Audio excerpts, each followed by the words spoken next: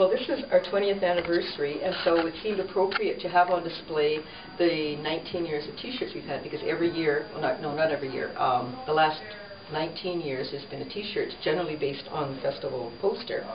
And so what we've decided to do is have people that have been involved in the Arts Festival in a big way over the last 20 years wear one of the T-shirts, and then we're going to have all the posters hanging in the Artesian during the week of the festival.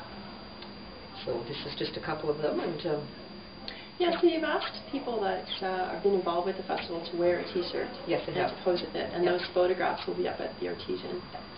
This is an interesting example right here, because this is one of the earliest festival T-shirts. It's from 1997.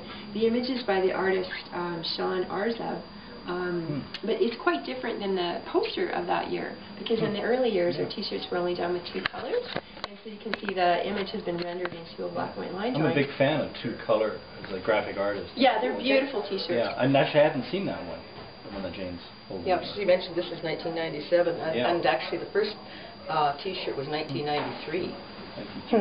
Wow. With some older ones. Yeah, I think Kathy McCoy made the first image. Great.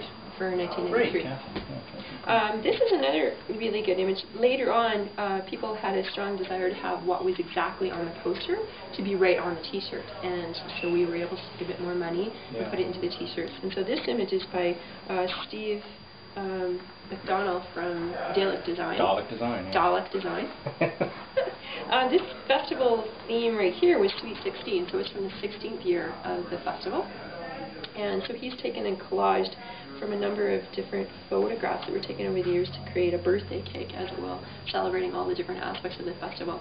What's quite interesting is the festival has grown a lot in the past 20 years. So it's gone from just a craft sale and some music and a film screening to an entire event with lots of theater and dance.